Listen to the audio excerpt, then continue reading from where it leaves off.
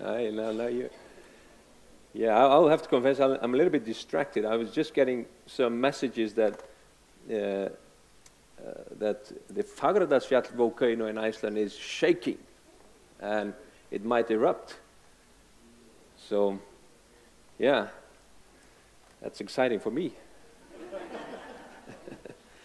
But today I'm going to talk about a little island in the south coast of Iceland called Surtsey. How many of you have heard of Surtsey? I'm just curious. Yeah, quite many. And it's an island that formed in a volcanic eruption in 1963. So it's becoming 60 years old this year. And if we talk about paradigm shifts, there are a few of them that we have learned and by observing and documenting the processes, geological processes and biological in Surtsey. So it's a very interesting place. And Surtsey, as you see here, is an island south of Iceland, about 30 kilometers south of Iceland, here in the Westman Island archipelago. And November 15th, 1963, a fisherman saw that the ocean was bubbling and becoming dark. It must have been terrifying if you're sailing there and you just see that the ocean is bubbling and dark. And then suddenly they started to see the jets and the explosions, and they knew what was happening, a volcanic eruption. And it lasted 3.5 years with a few pauses, and ended in June 5th, 1967. So the first phase was what we call submarine phreatogmagmatic, when lava is interacting with water and fragmenting explosively and forming these explosions, and ash was piling up and forming an island, a new island. And then as the eruption progressed above the level of the ocean, it started, and the vent managed to somehow close. Then lava started to flow. And as a continuation of the eruption, two half lava shields formed here on the south coast of the island. Yeah, you can see here a lava shield forming here. And there were actually 3 other volcanic episodes in this series of events that formed actually 2 other islands.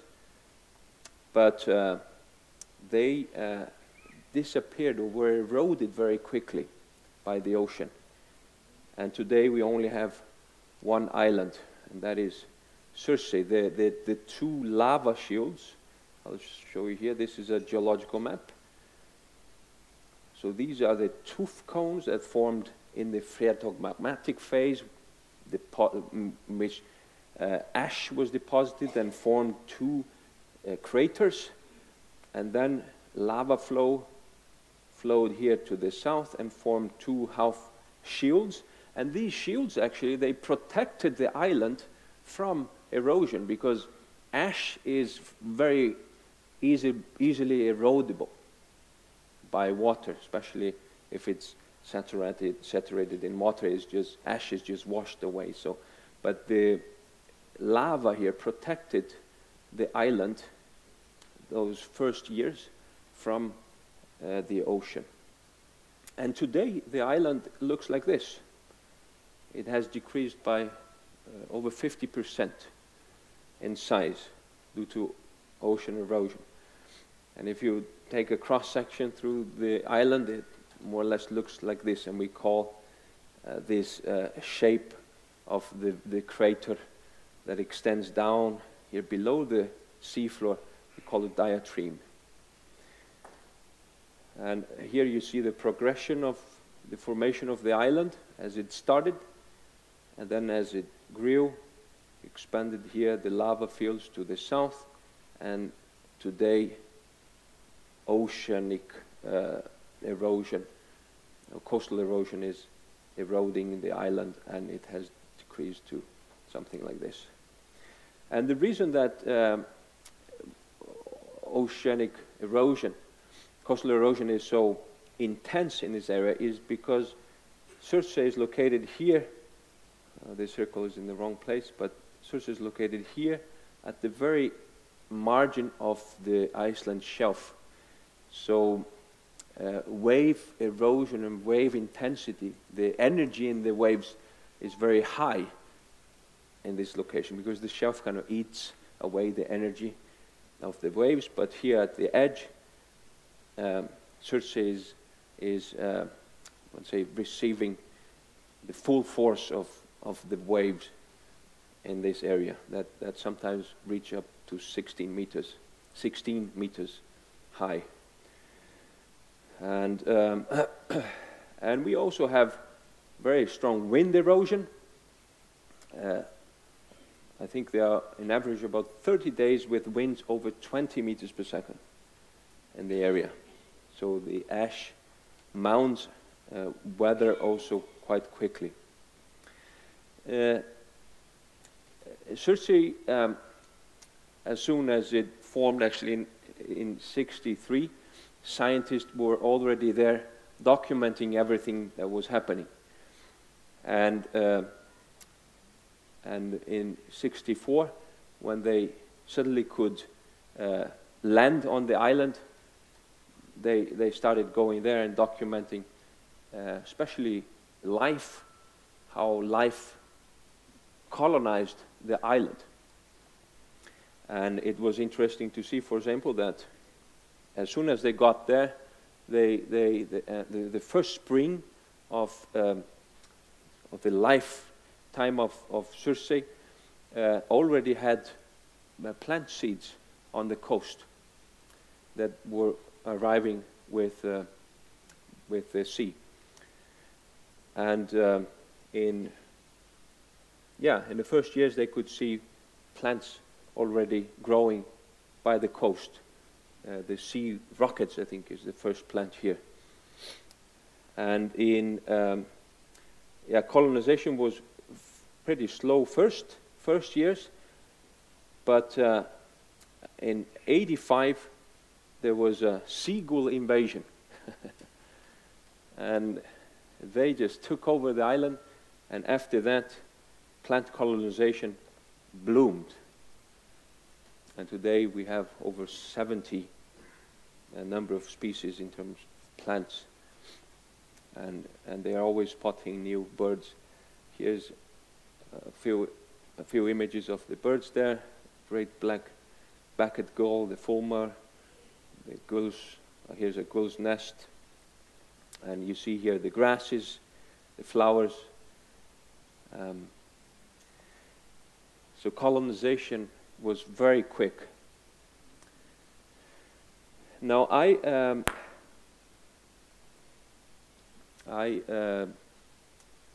was assigned to map Surtsey with drones, and I go there every second year, and we create 3D models of the island that look like this. And actually you can visit this website. We have a website, v3geo.com, and look there for Surtsey, and you can play with it and look at it and visit it yourself. Visit Surtsey.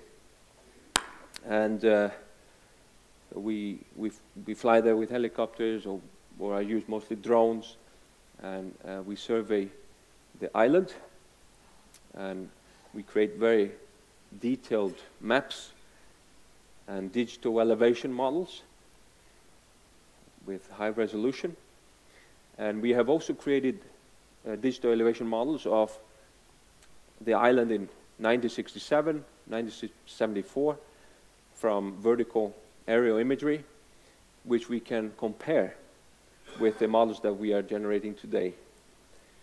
And from these models, for example, we can calculate very precisely the areal change, which has been 63%, and the volume change, which has been 29% decrease since it formed since 1967.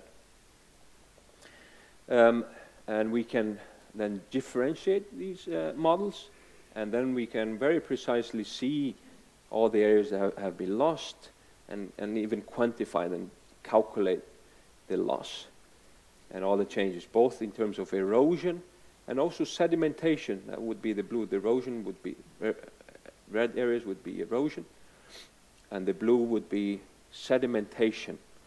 And you see, this is a digital elevation model differentiating between 1967 and 1974. And then we have here another one in between 74 and 2019. And you see then very visually how the island has decreased with time, been eroded very quickly, and how sedimentation also is rapid here on the sides especially.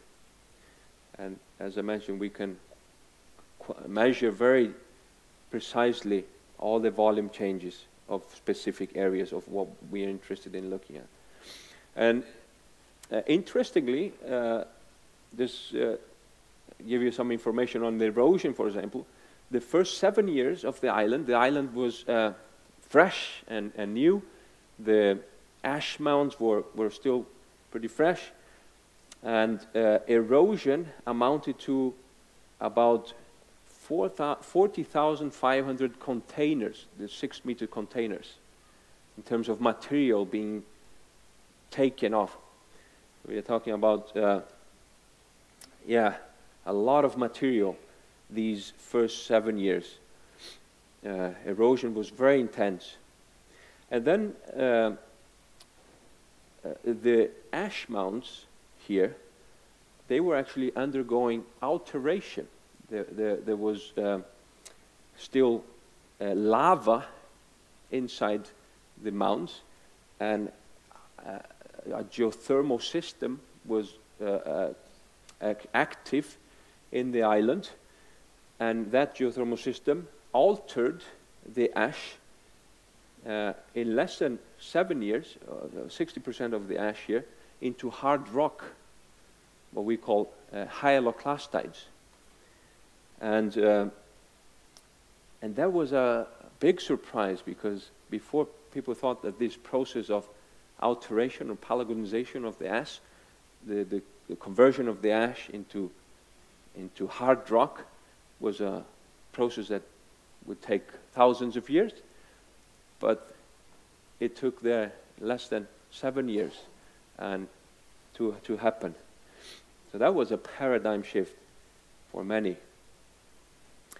But after the ash mounds here, they solidified, they became very resistant to erosion, and the island stabilized in terms of, at least the ash mound, in terms of weathering and erosion of the mounds. So erosion was less following those next 45 years, or we're talking about 11,000 or almost 12,000 containers per year of material being removed of the island. And there was also mobilization in terms of sedimentation, about 200 containers a year of material being mobilized on the island. So this is a bathymetry map of the island, and those 3 islands that formed here in the same event. You see it's a fissure here, but Surtsey is the island that is still on the surface. The other islands have been completely eroded and are today at 40 meters depth. Now I wanted to just show you pictures of Surtsey. As you go there, if we did not know the age, we know the age, it's 60 years old. But if we did not know the age, what would we think? What would we conclude? You go there and we see gullies, and these gullies are down to 20 meters deep, some of them. And there are no rivers. This is just runoff from rains that are creating these gullies.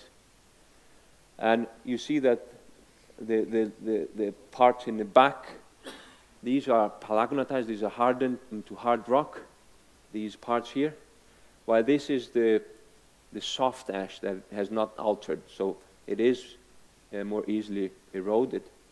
But we see these gullies there all around the island. Rounded rocks.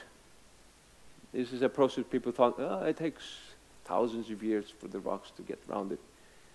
In a few days, the rocks get rounded. Those that break down here at the coast from the lavas, they are washed and polished by the sea. And actually, in the beginning of the eruption, when there was a lot of ash being mobilized from the ash mounds, that ash was also entrained into the ocean and used in the polishing. So the polishing was quick. And we have these boulders, at least a spit there with boulders that are dragged from these southern areas where the lava field is.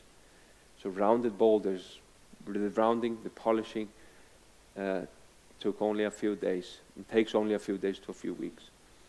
Now, erosion of the ash mound, you see here, this is a dike or the pathway the lava took that erupted here. This is a lava flow. So this was the original surface of the ash mound, the cone.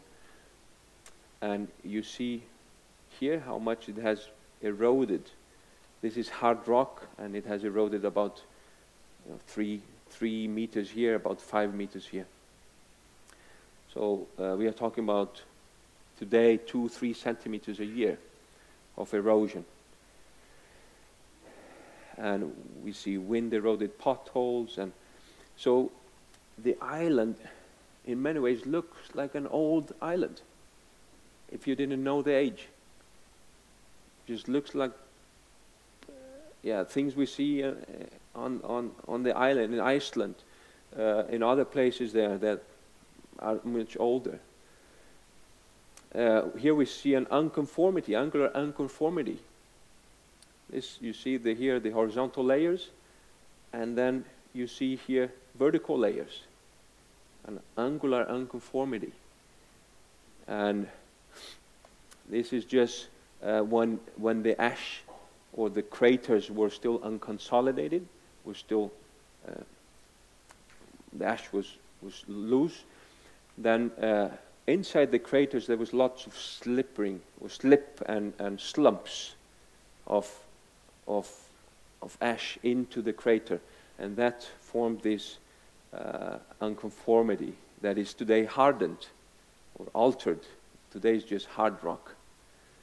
And this is just something that formed instantly, actually. We have erosion forms like this. This is the Sphinx of Surtsey. It's some very pretty erosion forms. And ripple marks. No, these are actually, the ash mounds are layered. And the layers, they formed in what we call pyroclastic density currents. These currents, and as they flow down the ash, in the explosions, the ash collapses under its own weight and flows down the sides of the cones. And as it flows, it sorts the grain size of the ash, and the very fine grain is thrown up and rests on top of the layer. And as it rests, it moves and forms these ripples. And they are hardened today, and you can find them at different levels, these ripples. We have volcanic bombs, and the harder parts of the bombs, they do not erode, but the rest around them erode, and then suddenly they fall and roll down and are collected at the base of the cone. This was a puzzle. In Surtsey, they find what we call xenoliths. These are rocks in the ash cones that do not belong to Surtsey, neither Iceland. These are rocks from Greenland. They are metamorphic granites. They are even sedimentary with fossils. And that was about, where did those, how did they get there? They're just in the mounds. And a guy did a study on this, and he found out that these were driftstones. They were coming with icebergs. They were transported with icebergs. Coming from Greenland, transported with icebergs to Iceland, then they melt, they sink to the bottom of the ocean, and then they were picked up and entrained by the volcanic eruption to the surface. And we even have shell fossils from the bottom of the ocean that were entrained and are at the surface of Surtsey. So geology can be complex. Driftwood. I mean, we have plenty of driftwood on the shores there. In Iceland in general, we have lots of driftwood coming from, I think, Siberia. And some of the driftwood was entrained at the initial stages of the formation of the island, were entrained into the deposits there and are today being exposed by erosion. So you see here this wood that just sticks out. But if I knew nothing about Surtsey, I would say, wow, there was a forest here. Big forest, big trees. So that's interesting, Mark. But the most interesting for me is the next part. Do you know what this is? We are finding, fossilized human footprints, or bootprints.